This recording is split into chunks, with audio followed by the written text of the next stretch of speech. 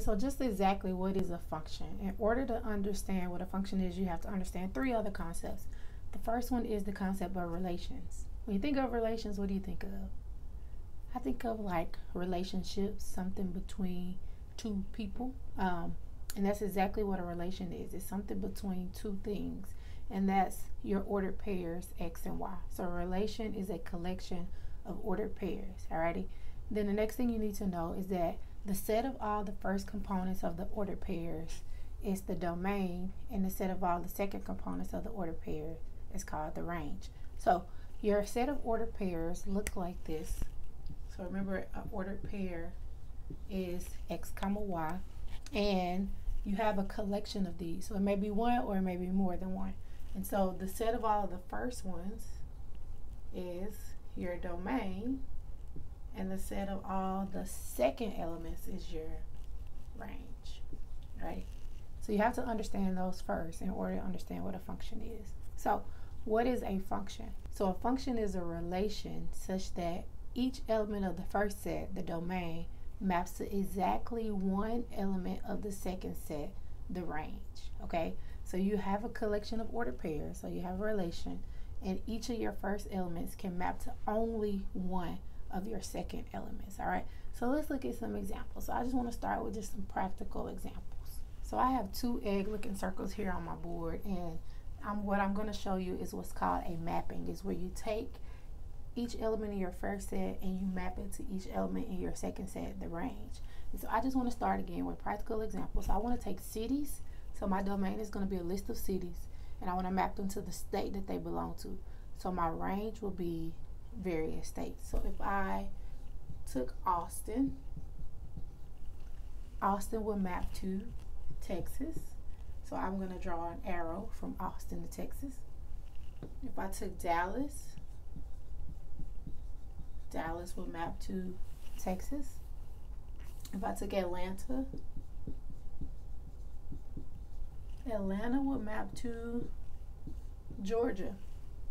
And then if I took Chicago, Chicago will map to Illinois. So if these were the only cities and states in my relation, would this represent a function? So what I'm looking for is, does each element of my domain map to exactly one element of my range? So Austin maps to one, Dallas maps to one, Atlanta maps to one, and Chicago maps to one state. And so therefore, this example illustrates a function. But when will it not represent a function? So now, let's just continue to think about this. If I have a city that maps to more than one state, can that happen? Because that's when it will fail to be a function. So think about this. There is an Atlanta, Texas. Did you know that? It's in East Texas somewhere. And so since there's an Atlanta, Texas, then the city name Atlanta will map to Georgia, and it will also map to Texas. And so therefore, now I violate that rule that each element of the domain maps to exactly one element of the range. So Atlanta now maps to Texas and Georgia, so it no longer maps to exactly one. And so now in this case, this would not be a function.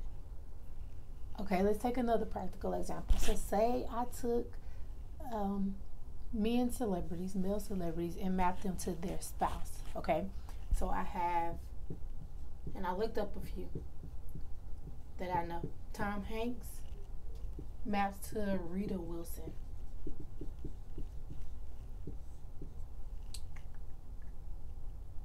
David Beckham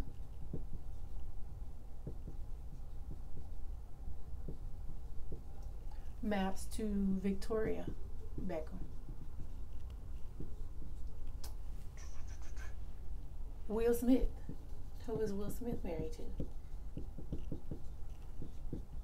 Jada Pinkett Smith.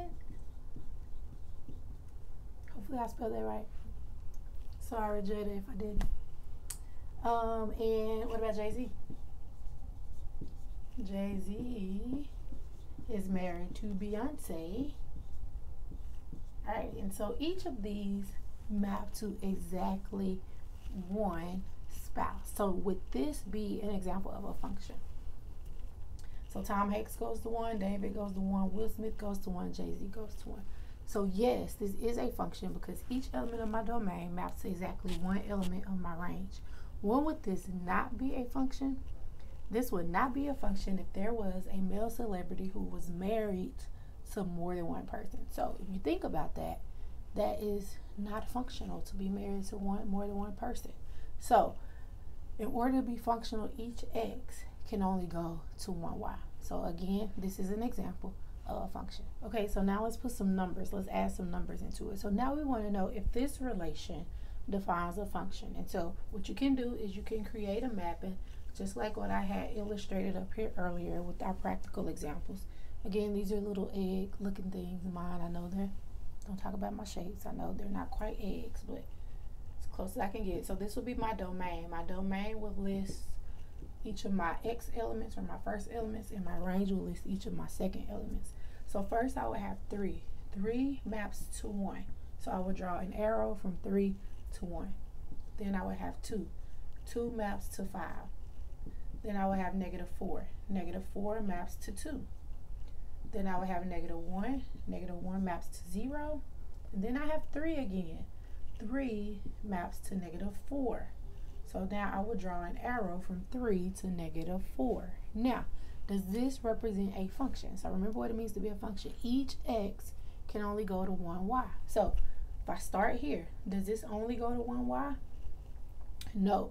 This actually goes to 2y. So this goes to 1 and -4. And all it takes is one bad apple to spoil the whole bunch. If you find one x that maps to more than one y, then it fails to be a function. So this is not a function. So you can also look at the graph of something and determine if it's a function by using what's called the vertical line test. The vertical line test says I want to draw vertical lines, and that's lines that go straight up and down.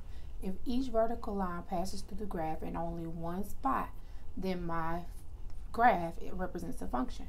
But if I can draw a vertical line that passes through the graph in more than one spot, then it is not a function. And again, all it takes is one bad apple to spoil the whole bunch. So all you have to do is find one line that will pass through that graph in more than one spot, and it will fail to be a function. So for example, if I had a graph that looked like this,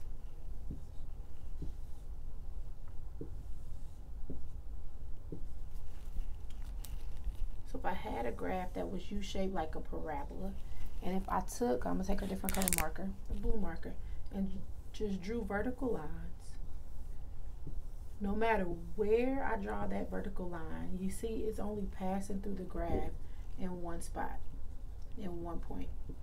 And because it only passes through the graph in one point, then that means this graph actually represents a function. My lines are a little crooked, but you get the point, right? So I'm going drawing straight lines up and down, and all of them only pass through the graph once. And so therefore, this graph would represent a function. So for example, too, we want to look at these graphs and determine if they are functions or not. And so I'm going to use the vertical line test, because if it's a graph, you want to use the vertical line test to determine if it's a function. So I'm going to take a blue marker, and I'm just going to draw vertical lines. And if you notice, no matter where I draw the line, it's only passing through my graph in one point.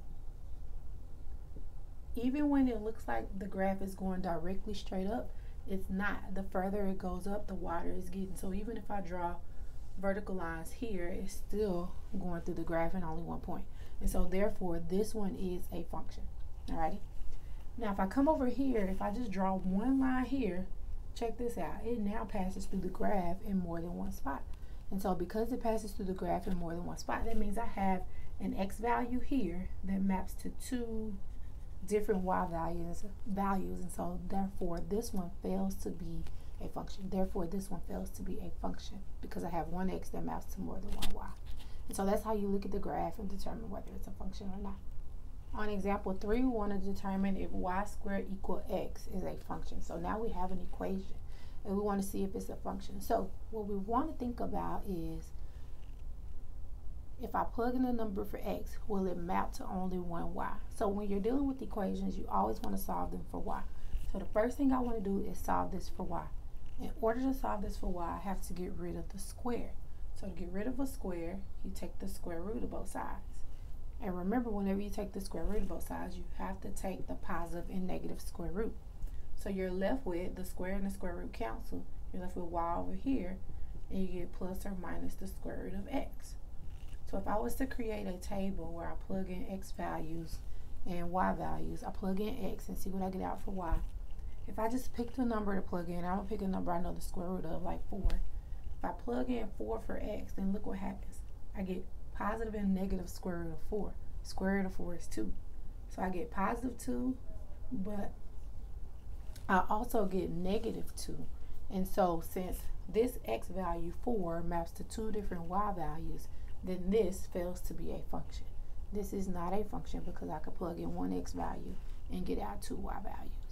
Okay, now you try this one. Tell me whether this is a function or not. Think about what type of equation this is and what the graph of it looks like. So this is a circle that has a center of 2, -1, and then the radius is the square root of this number, so the radius is 3. So if I was to plot this or sketch this circle, go to 2, -1, plot the center. And since the radius is 3, go out 3 in all directions. To the right 3, 1, 2, to the left 3. From this center point, go up 3. So 1, 2, 3, and then from this center point, go down 3. So you'll have a circle around. Again, imagine that's a nice perfect circle. You have a circle around this center point. Now, and I want to know, is this the function? So if I was to draw a vertical line here, that vertical line would hit in 2 points, which means it fails the vertical line test, which means this is not a function. And so that's how you determine if an equation is a function. You can look at the graph of it, or you can solve this for y, which you can see this would involve more work. You will solve it for y and then plug in an x and see if you get one or more than one answer out. So again, a function is a relation such that each element of the first set maps to exactly one element of the second set. And so this is functions, and you want to make sure you understand functions in order to continue to understand everything else throughout your algebra course. So if you have any questions about functions, make sure you include them in the comments below. And if you haven't already, make sure you hit that subscribe button. Thanks again for tuning in.